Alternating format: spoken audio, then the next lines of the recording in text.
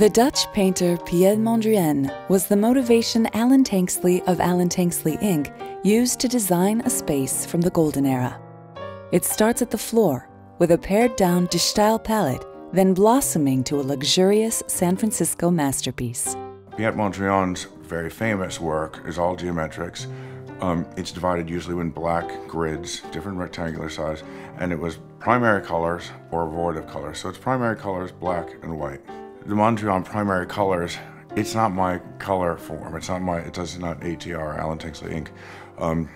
So then came upon the idea of using the inspiration of Mondrian, but then coloring it in ATI colors. So Mondrian anchors the room. You know, the soul of the room begins with the floor and moves up. His architecture is very strong, very bold, sort of monolithic forms. So from the DXV line, I chose fixtures that would speak to that language. Introducing the pop vessel that sits on top of this, the countertop. I almost always use undermount sinks, but in terms of the architecture around me, and I felt it just had more strength here.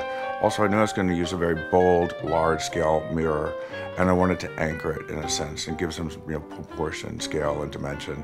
But what's so great about DXV is that I could mix and match in this level and feel comfortable with it. So the various faucets, they're from the Randall line, and the Randall line has a great strength. It also has that kind of 1930s, 40s feel to it, which is really the element of my room. The Fitzgerald line, which is the tub, and that really is obviously the centerpiece of the room. You walk in, it's on center, you have the beautiful view of San Francisco out your window.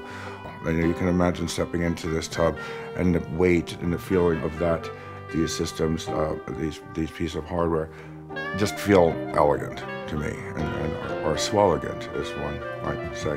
The Fitzgerald bathtub has beautiful, strong architectural lines, as do the Fitzgerald pieces here. That's the bidet and the toilet.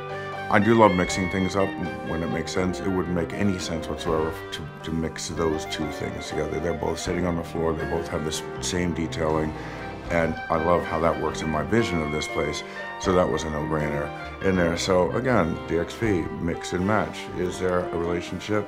Yeah, I kind of dig it, you know? So it was a lot of fun to create this space, and when you asked me before, would I like to or could I live in this bathroom?